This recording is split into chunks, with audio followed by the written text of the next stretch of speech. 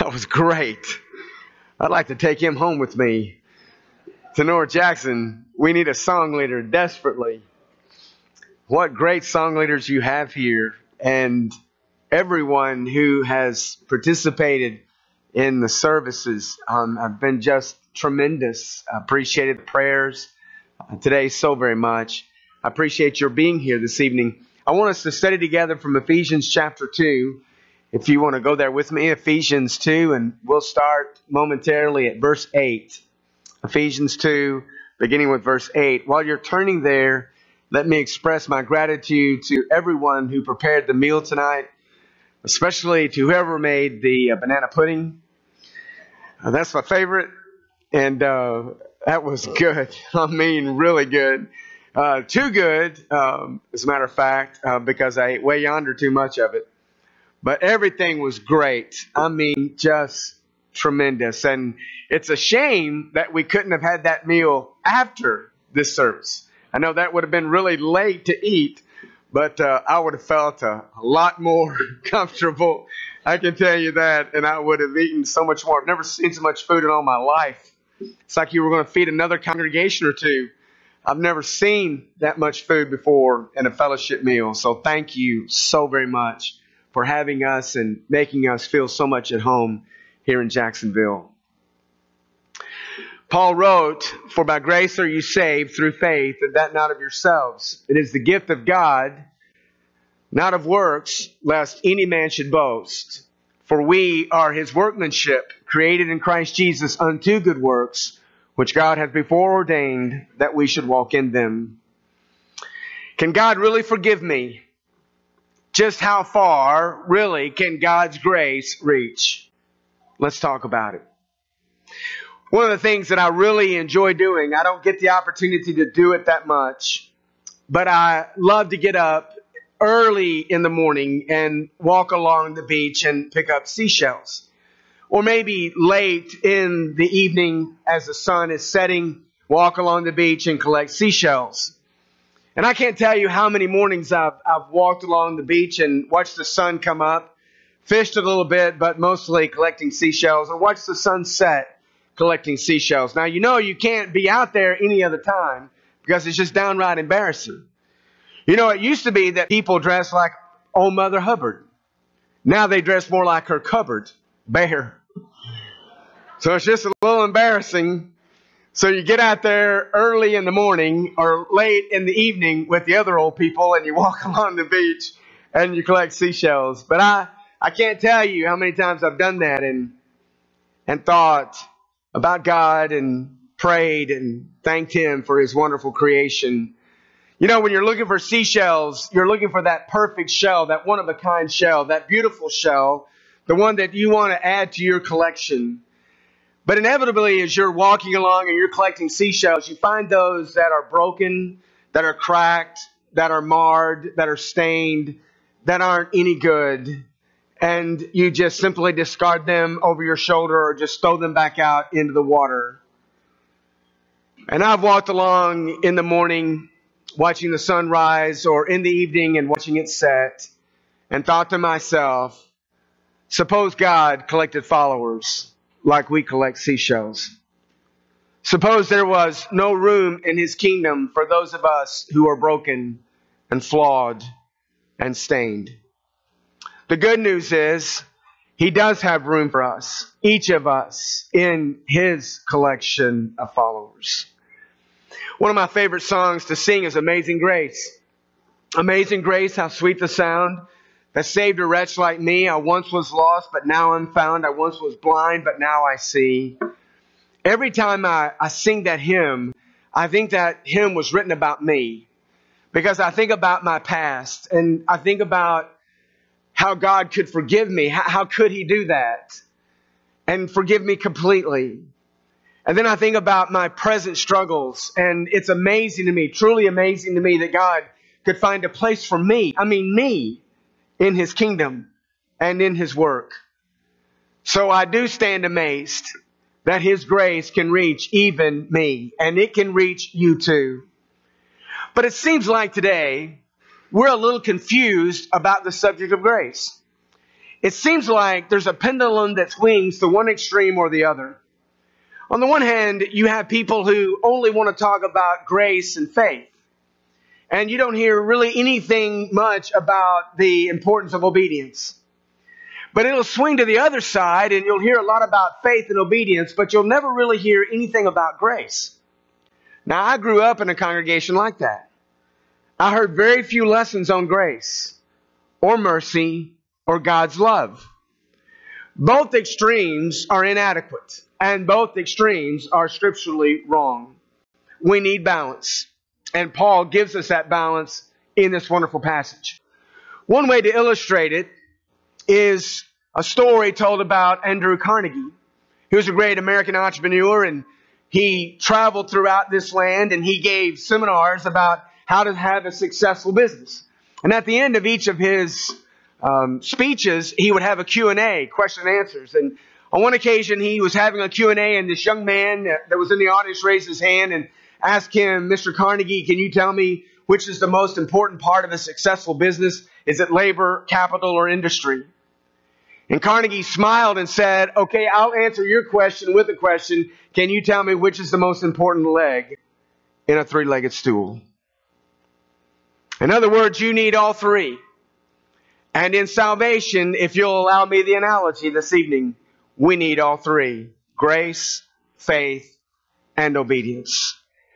And so as we think about this passage that Paul penned so long ago, I want us to look at each of these legs, and the first one's there for us: grace. And this is where Paul starts.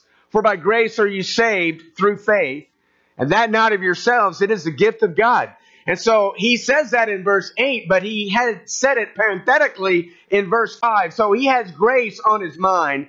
And if you read that entire second chapter of Ephesians, particularly the first 12 verses, you're impressed by the love of God, by the grace and mercy of God. And so that's where we begin. That's the most important part. That's where we start. Grace has been defined in a number of different ways by people. Unmerited favor, receiving something that you didn't deserve. You were speeding, you got pulled over, and instead of receiving a ticket, he just gave you a warning. That's grace. I heard one preacher describe it like this. He took the word grace and he made an acrostic, and he said, grace is God's riches at Christ's expense. Now I can see that. I can get that picture. When I think of grace, and I think of all those different descriptions, but tonight, will you think of grace with me as God taking the initiative, God making the first move, and God offering us this wonderful gift called salvation, the forgiveness of sins. Now, there are other passages in the Bible where this is brought out, like Romans 6:23, for the wages of sin is death, but the gift of God is eternal life through Jesus Christ our Lord. So the gift is that gift of salvation, and grace, by its very definition, is a gift. But it is God who's the giver. And so God is offering us this tremendous gift. So we think about grace as God making the first move. Really, everything about life that's good and right and perfect is because of a gracious God. Every good and every perfect gift is from above and cometh down from the Father of lights, with whom is no variableness, neither shadow of turning. Translation, God is good, and God only gives and always gives good gifts.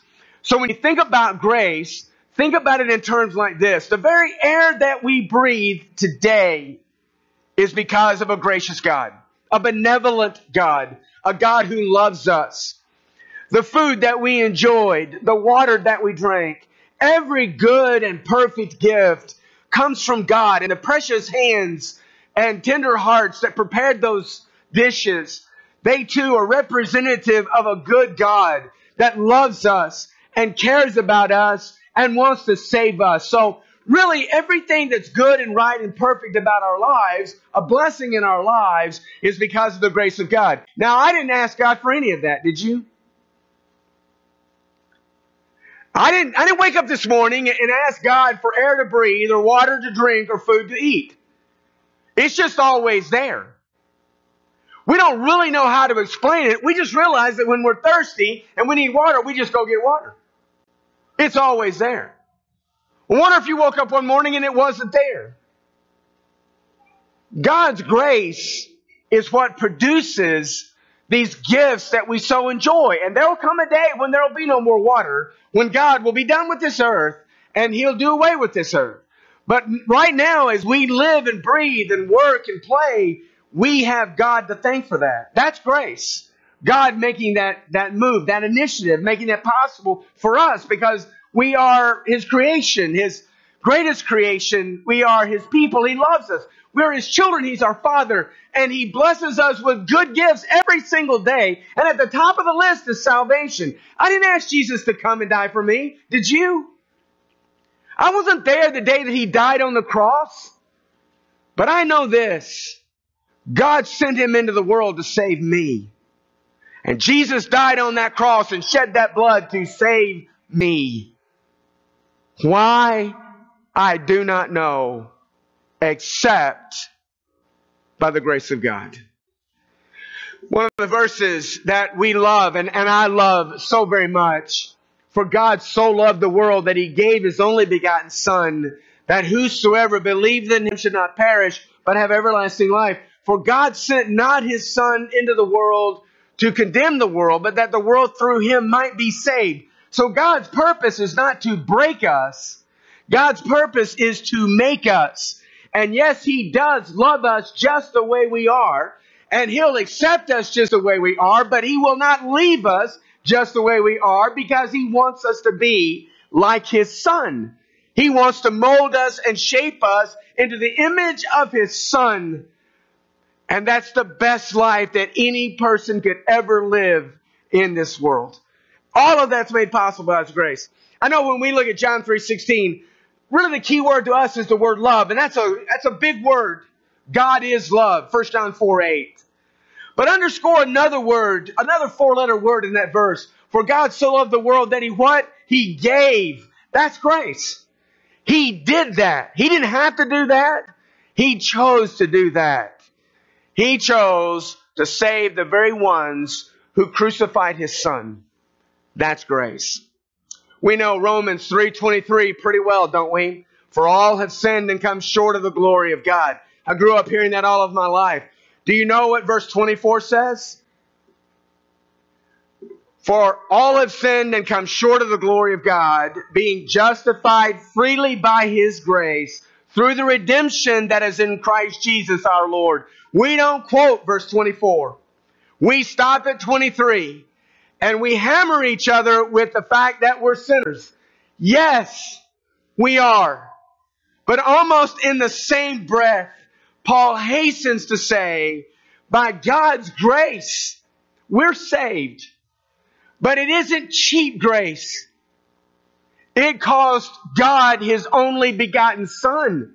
If it cost God that much, then why should we be upset if it ought to cost us, in comparison, very little, but something? He gave. And because He gave, we give. So grace, in our three-legged stool, think about it as God taking the initiative, making the first move.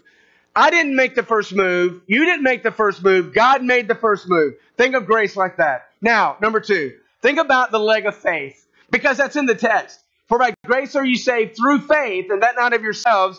It is the gift of God, not of works, lest any man should boast. So we are saved by faith and grace in combination with one another.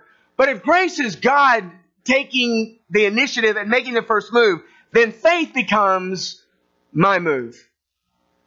It becomes my acceptance of His gift.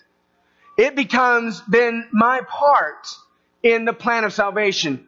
You can think of it like this. God has a part that He played, and we have a part we must play, and a part of that is faith. And here's why faith is so important. In John 8:24, Jesus looked at the Pharisees, His own people. He came to His own people, and His own people rejected Him. John 1:11. So here's a classic example of that. But Jesus says in John 8, verse 24, except you believe that I am He, you will die in your sins. So when you think about it, if I don't ask God to forgive me through Christ for my sins, then I still bear my sins. I still carry my sins with me. But through the grace of God, through the blood of Christ, trusting and obeying, I find the grace sufficient to cleanse even my sins, to forgive even me. But Jesus laid it on the line when He said, except you believe that I am He, you'll die in your sins. And Hebrews 11:6, and Hebrews is that great chapter of faith, isn't it? And the writer says at the very outset of that chapter, but without faith it's impossible to please Him. For he that cometh to God must believe that He is, and that He's a rewarder of them that diligently seek Him. So if God's grace is God coming to me, then faith is my going to God. Hastening to God. And I need to believe that He is a rewarder of those who diligently seek Him. And one of His greatest blessings is the blessing of forgiveness. I don't know any other way to illustrate it better than this story that Jesus told so long ago. We pick it up in Luke 15. Excuse me. Luke 15, verse 17, in what we know as the parable of the prodigal son. This is the turning point of the story, of course. And when he came to himself, he said, how many hired servants of my father's have bread enough and to spare, and I perish with hunger? I will arise and go to my father, and will say to him, Father, I've sinned against heaven and before thee, and am no more worthy to be called thy son. Make me as one of thy hired servants. And he arose and came to his father. But when he was yet a great way off, his father saw him and had compassion, and ran and fell on his neck and kissed him. And the son said unto him, Father, I've sinned against heaven and in your sight, and am no more worthy to be called your son.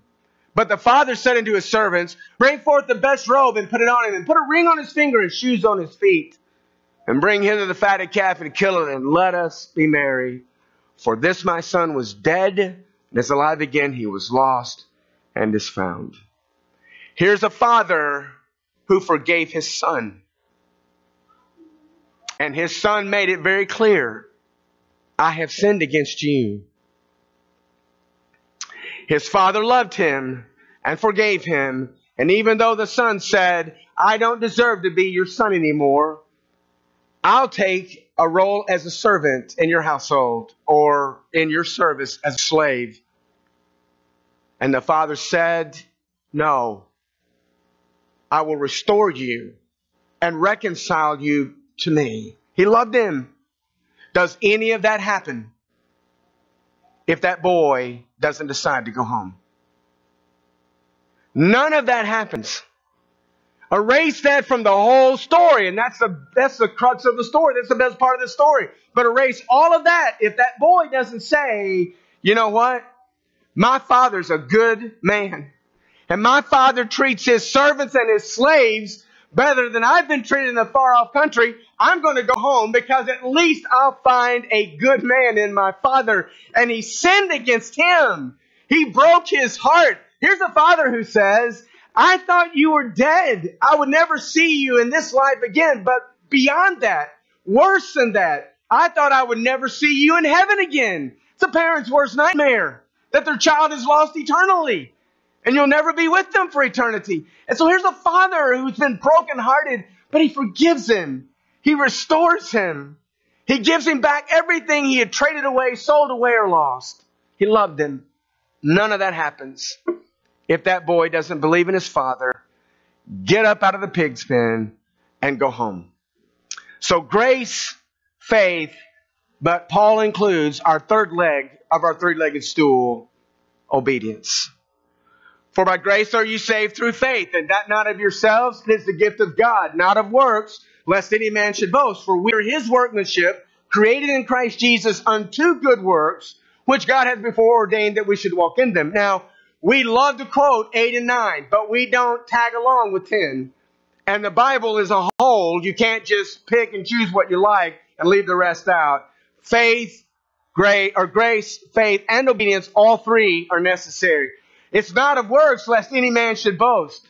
There were Jews in Paul's audience who believed that they could merit salvation because they could keep the law. But their struggle or the dilemma, if they were honest with themselves, they couldn't keep the law perfectly. And so therefore they could not save themselves.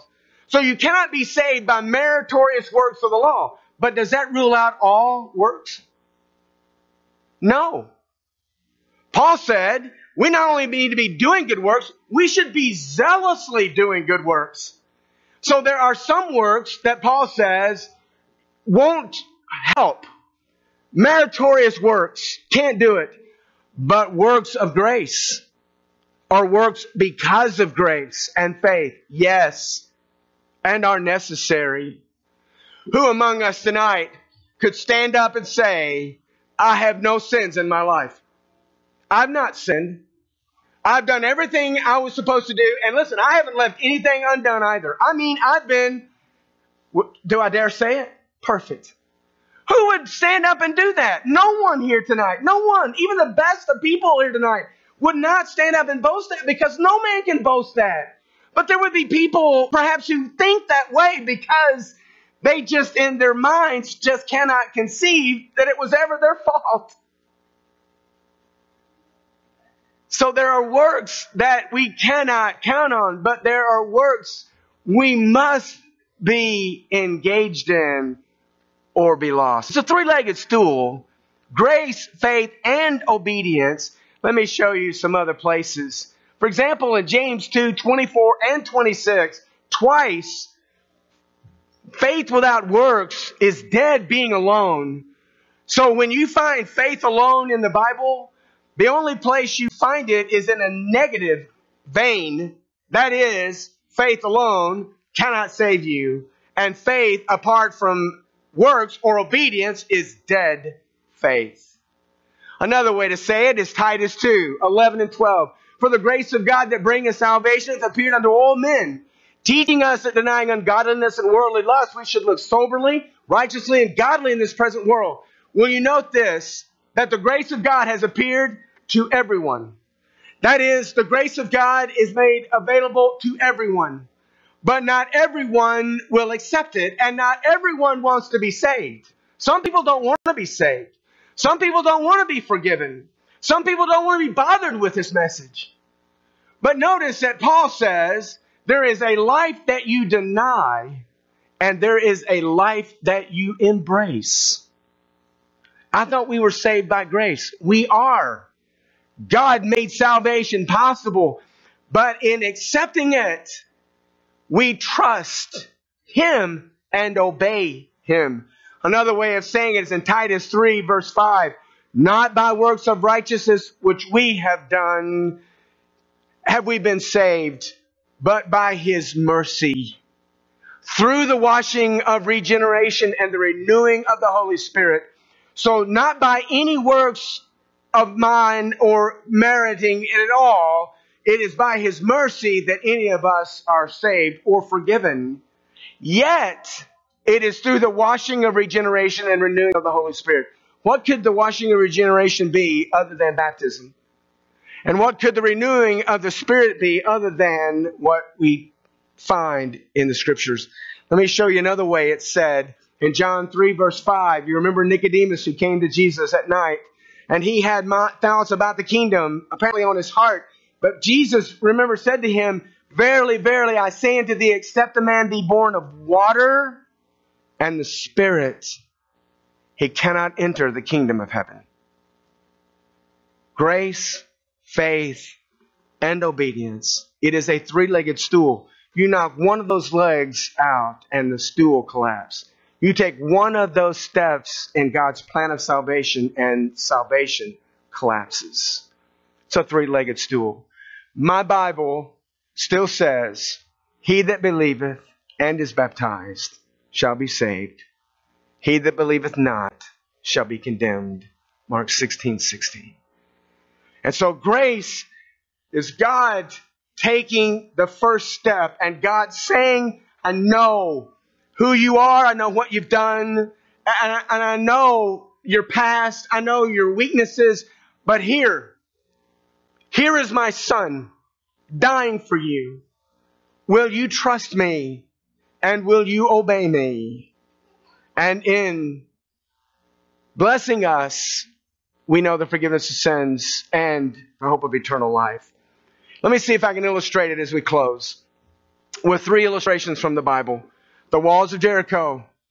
You may remember the story of the Israelites who marched around the city of Jericho and the walls then would fall. But maybe we don't remember this part of the story. In Joshua 6 verse 2, do you know what God said to Joshua before they ever started marching? I have put the city in your hands. In other words, you're going to win. I know you look at that walled city and there's no way we can defeat them. I'm telling you, before you ever set foot out of camp, you have won the battle. Now, that's grace. That's grace because you know the Israelites. You know where they've been 40 years earlier. They were almost at the identical same place, and they said, there's no way we can do this. Even though God said, I'll give you the land, they said, there's no way. They didn't trust Him. They didn't obey Him. And because they didn't, their joy was postponed for 40 years. They're right back there now 40 years later. And here's a new generation of people. And here's God saying to Joshua, the city is in your hands. That's grace. But Joshua had to trust the Lord. And Israel had to trust Joshua. And then the strategy, the military strategy was rather bizarre, wasn't it? The first 6 days they marched around the city only once. They said nothing, they did nothing. The 7th day they marched around it 7 times. And after the 7th time on the 7th day, 13 times in 7 days, they then shouted for the Lord and blew the ram's horns, and those walls came tumbling down. And Hebrews 11:30 says they only fell after they had been encircled 7 days. Those walls do not fall unless Israel marches the way the Lord said, as many times as He said, and they did exactly what He told them to do. And no matter how strange that sounded to them, it worked, and the city fell, and it fell in a horrible way. I don't understand baptism. How it is that in that watery grave that He washes away my sins. I just know it. When you come up out of the waters of baptism, you're saved. You're forgiven. All your sins are washed away. And I don't understand how walking in the light, as He is in the light, can bring about the forgiveness of my sins when I confess those sins to Him. I don't know how He does that. I just know that when He does it, it's wonderful. I don't know how He does it. And maybe it's not for me to understand all of it. Maybe it is for me to just trust Him and obey Him, knowing that His grace has yet to ever fail us. So you have those walls. But you know there's a part of that city, a part of those walls that did not fall. And that was the house of Rahab. And Rahab was a harlot. She ran a brothel. But according to Hebrews 11:31, she hid the spies and then sent them out a different way. She was trusting what the spies had told her, that God was going to bring down the city. And Rahab said, well, spare me. And they said to her, all right, you stay in your house and you have a scarlet cord hanging out your window. Now, I want you to try to imagine when the whole city is falling now and their homes were built into their walls. The whole place is shaking all around you and it's about to fall. And then it does fall. How many times do you want to get out of that house and run for the hills? She stayed in her house. And so did her family. And when the smoke cleared, there was a single solitary scarlet cord still dangling from that window. And God had spared her. Do you know she's in the genealogy of Jesus in Matthew 1 verse 5? She's one of 5 women in the genealogy of Jesus. 1, she's a Gentile. She's not a Jew. But number 2, she's a prostitute. Now, how do you get into the genealogy of Jesus with that checkered past? May I say, by the same way any of us are forgiven tonight, by the grace of God. But she trusted God, she obeyed God, and by God's grace, she was saved. Rahab's very interesting, isn't she? She has a son by the name of Boaz. Boaz marries Ruth. They have a son by the name of Obed. Obed has a son by the name of Jesse, and Jesse has 8 boys, the youngest of whom is David. That's why Ruth's in the Bible. And that's why Rahab is in the genealogy of Jesus. But it's amazing, isn't it? That God could forgive her, heal her, and save her. And then finally, I know we know about the Old Testament, and there's so many others that we could use. Think with me about the Apostle Paul for just a few seconds. Paul will call himself the chief of sinners in 1 Timothy 1:15. Have you ever said that about yourself? I have. But then in 1 Corinthians 15:9 and 10, listen to what he says. For I am the least of the apostles, that I'm not meet or worthy to be called an apostle, because I've persecuted the church of God. But by the grace of God, I am what I am, and His grace which was bestowed upon me was not given in vain, but I labored more abundantly than they ought. Yet not I, but the grace of God which was with me. Now let me ask you something. If you were looking for a preacher, which you're not, but if you were looking for a preacher and you were taking resumes and Paul's resume came across your desk, would you hire him? Now see, hindsight's 20/20. You can't do that. You don't know anything about what you know now. You just see his resume come across your desk. Well, he's been in prison. You sure you want to hire him? He isn't married. He doesn't have any children. You sure you want to hire him? He's a murderer. He murdered a man. Sure you want to hire him? He never stayed anywhere much. He was moving all the time from church to church to church to church. Sure you want to hire him? A church hopper? Would you really hire Saul of Tarsus to be your preacher? We wouldn't, but God did. And that's all that matters. How in the world does someone like Saul of Tarsus become the Apostle Paul?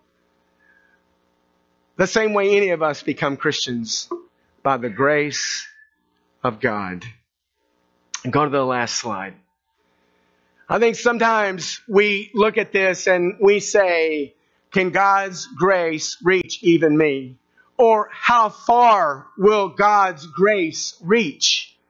Well, maybe another way to ask this is, how far will my faith take me?